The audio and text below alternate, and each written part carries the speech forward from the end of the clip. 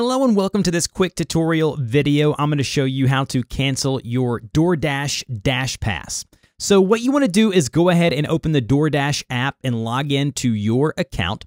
And then once you've logged into your account, you're going to see the little profile icon, the little circle with a little avatar inside of it in the upper right-hand corner of your screen. Tap on that. That'll take you to your account.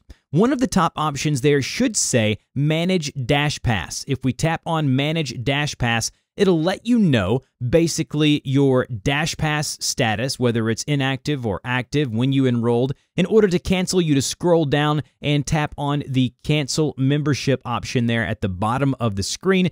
Let them know why you're canceling by tapping on a selection here. Go to Select Reason. And then what you can do is you can either pause for a specific amount of time and then it'll automatically reactivate, or you just tap on the option there that says Cancel DashPass, and that will then go ahead and take you to the next screen where you say got it right there, and then you are good to go. Now, pro tip, if you go back into Manage DashPass, it'll let you know that you've canceled, but because depending on when you paid your last subscription or monthly fee, you will have access to it for a certain amount of time until it runs out. So that's how you cancel your DashPass very quickly, very easily. If this helped you out, don't forget to like, share, and subscribe, and I will see you guys in the next video.